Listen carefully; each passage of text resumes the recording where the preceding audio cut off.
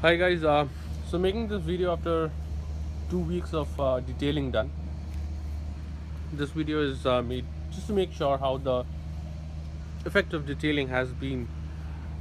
So just for the record, I've not cleaned this bike. I mean, I've not even touched this bike. It has just been here for 2 weeks now. But if you look at the color, it's really clean. Still, the detailing part is still there. I mean, nothing is gone. It's looking so bright, so colorful. On the Saturday afternoon, it looks amazing. So this is just to re-emphasize the fact that if you guys are looking at detailing the bike or getting it detailed outside, I'd really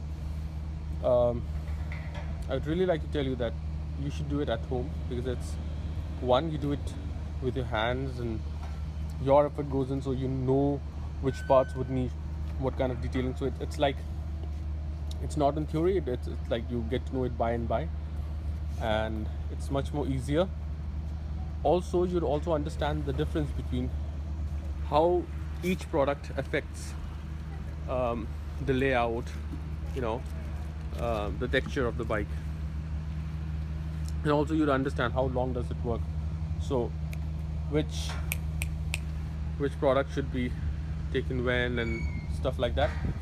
It's very important for the person to understand how it works. If you look at each panel, it's really working. And by the way, I've also got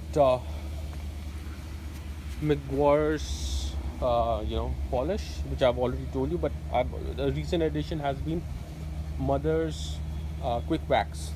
So whenever you come from a ride and the bike is a bit dirty, you can clean it with you can just spray some water over it, and then because it's a quick wax, so you can also use it on a wet surface and then just buff the surface off, and voila, you get a great looking bike again. So this is the second week, as I said, and the bike still amazes me every time I get it off the covers,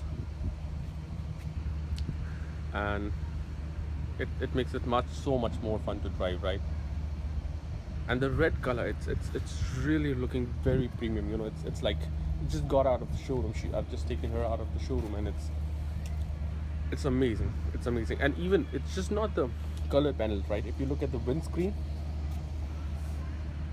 it's crystal clear.